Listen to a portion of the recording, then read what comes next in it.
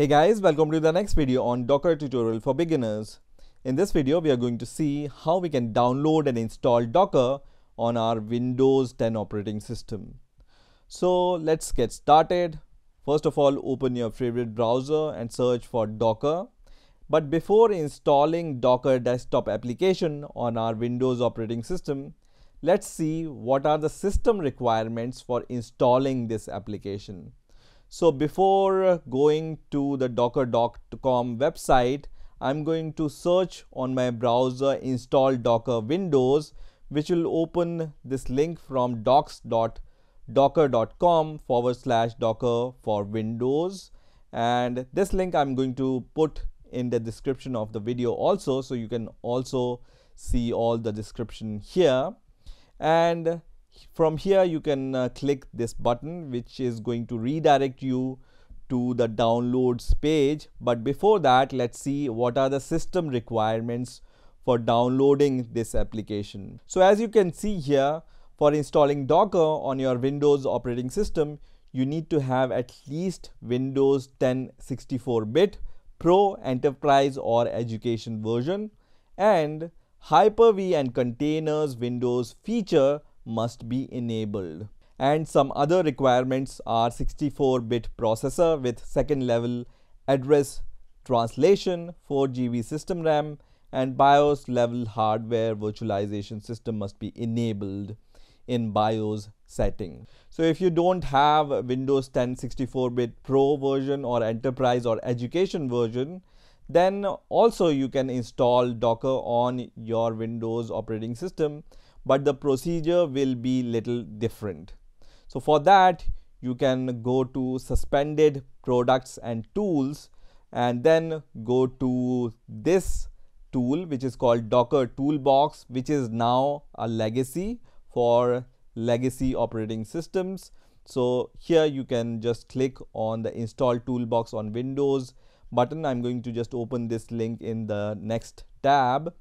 And here you can follow the procedure of installing Docker Toolbox on your other Windows operating system. For example, if you have Windows 10 Home version, or if you have Windows 8 or Windows 7, then you can install Docker Toolbox. So first of all, how to check which Windows 10 version you have if you have Windows 10 operating system running.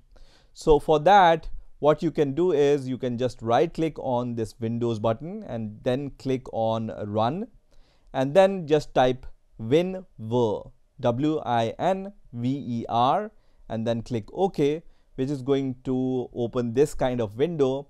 And here you can find the Windows 10 version you are running. So as you can see here, I'm running Windows 10 Pro version. Also, the second requirement was, so let's see the second requirement, which is HyperV and Containers Windows features must be enabled. So how to verify that? So to check that, the simple procedure is just right click on your toolbar, Windows toolbar, and then click on Task Manager.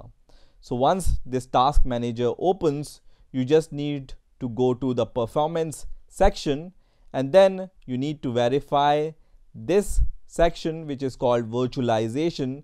It needs to be enabled. By default, it is enabled on your Windows 10 operating system, so you don't need to do any extra thing unless you have manually disabled this feature. So now I'm going to click this button which says download from Docker Hub, and here you will see this web page first. So first of all, you need to create a Docker ID. If you haven't already have a Docker ID, you can just click on this sign up link here, which will open this kind of web page. And here you can create your Docker account, which requires a Docker ID, email address, and password. And you need to just agree these terms and conditions.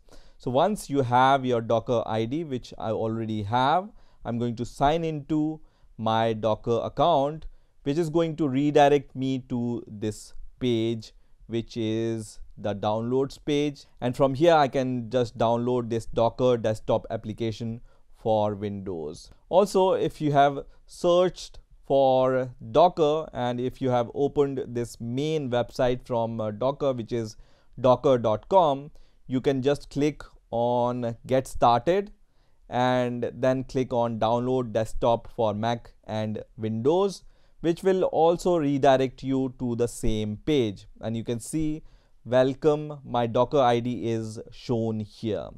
So in order to download this desktop application, you need to have your Docker ID and you need to log in to the Docker website in order to download this executable file. So let's just click on this button, which is going to start the download of this executable file. I have already downloaded this executable file, so I'm going to cancel this installation, and you can see on my downloads folder I already have this Docker desktop installer, which is around 856 megabytes. So I'm going to just double click on this executable file and I'm going to just start the installation.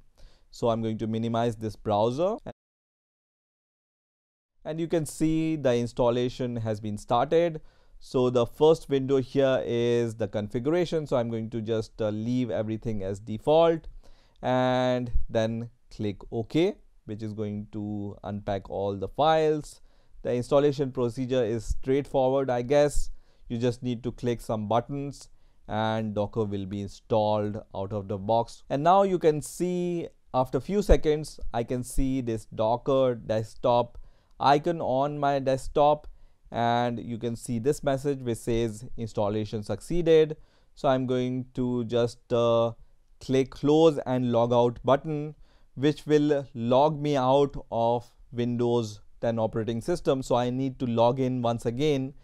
So now I have logged into my Windows 10 operating system once again, and immediately after logging into my Windows 10 operating system, I can see this window which says HyperV and container features are not enabled. Do you want to enable them for Docker to be able to work properly? I will say OK, which is going to enable all these features. I thought they are already enabled somehow, but according to Docker, it wants to enable them once again, let's say.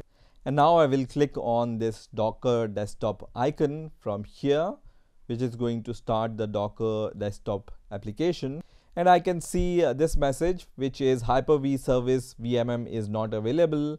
If you have enabled HyperV, just restart your computer now.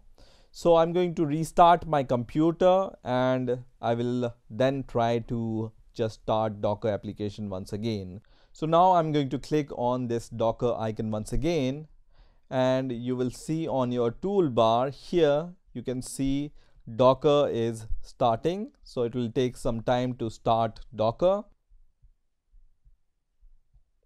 And I can see this message which says Docker desktop is running. So I can open PowerShell and start hacking with Docker or Docker Compose. Also, when you click on this Docker icon here, you can see a bunch of options here for the documentation, Docker Hub, switch to Windows containers, and all other settings here. So one thing I will recommend here is to sign in with your Docker credentials, which you have already created. And I'm going to sign in with my Docker credentials. And after signing in, you will be able to see your Docker ID and the sign out option.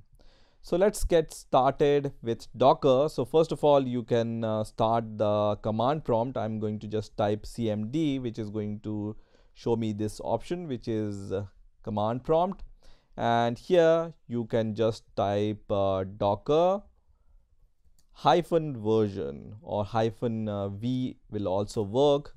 And you can see the version which we have installed. Now let's also check if Docker is working with the Docker Hub perfectly fine or not. To test this, you can just run docker run hello-world. Okay, so just run this command. This is the most popular command to test whether Docker is running or not, or it's able to fetch all the images from Docker Hub or not. So I'm going to just run this command, and when I run this command, you can see this kind of output. So you can see on the first line it says unable to find image hello world latest locally. So it didn't find this image locally, so it has pulled this image from the Docker Hub repository. So you can see in the next line, latest pulling from library hello world, and once the pull is complete, and you can see the status, downloaded the new image hello world and then the latest version of hello world, and then it says hello from Docker. That means everything is working fine with your Docker and it's able to run your Docker images. And this is the first Docker image we have run, which ran successfully.